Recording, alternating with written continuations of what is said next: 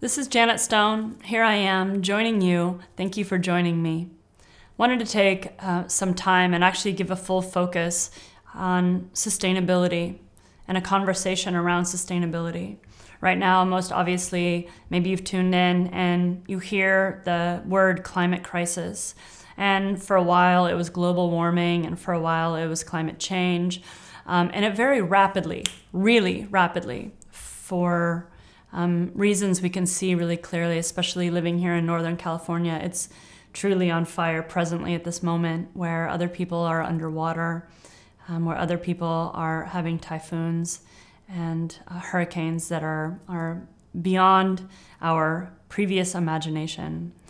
So I tune in for a moment, and why a yoga teacher speaking about sustainability?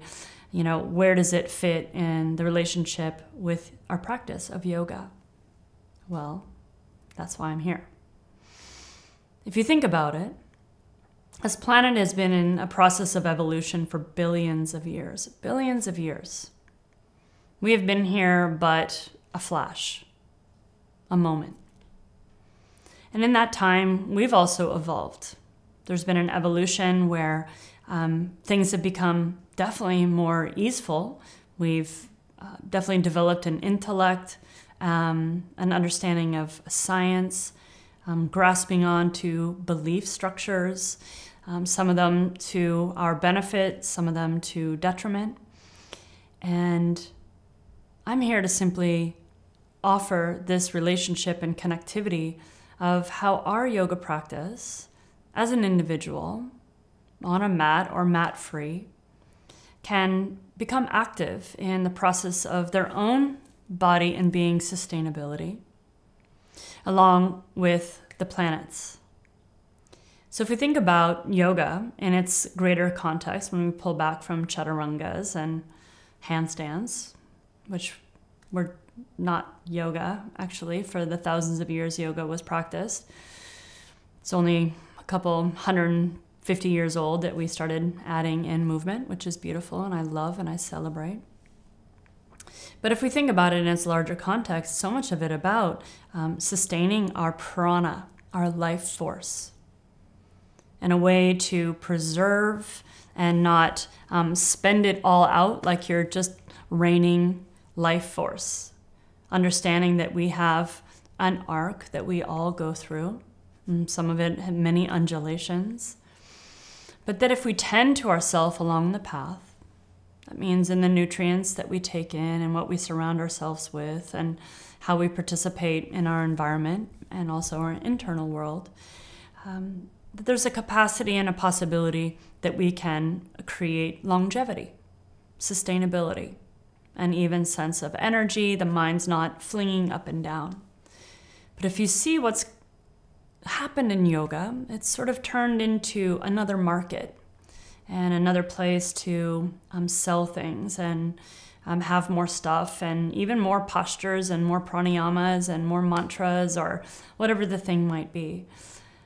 But really in this way, when we start to tune the dial inward, that we recognize and take the time to see what we do have and all that we are, and any sense of lack that we live with, this feeling that we're not enough, so that we have to go out and grab more and consume more and buy more and have all of the conveniences, maybe slows down a little bit.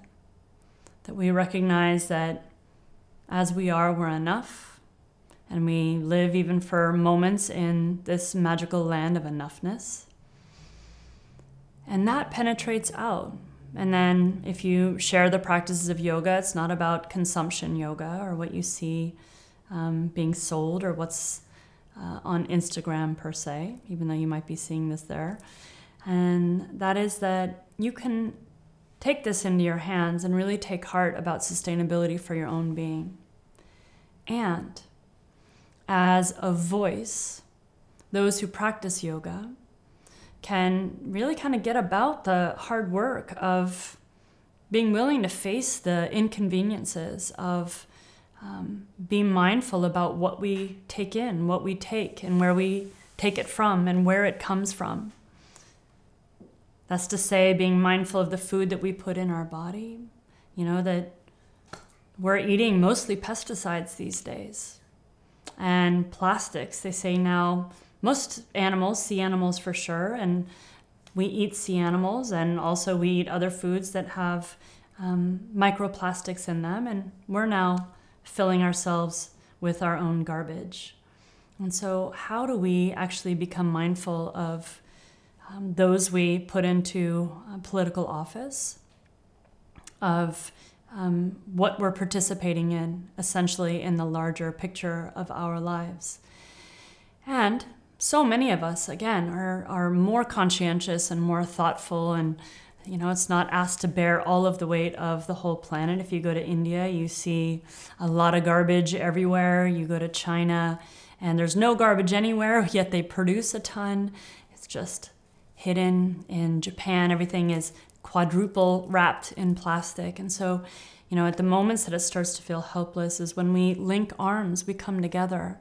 And we as a community, or you as an individual, and your people around you and your people around them.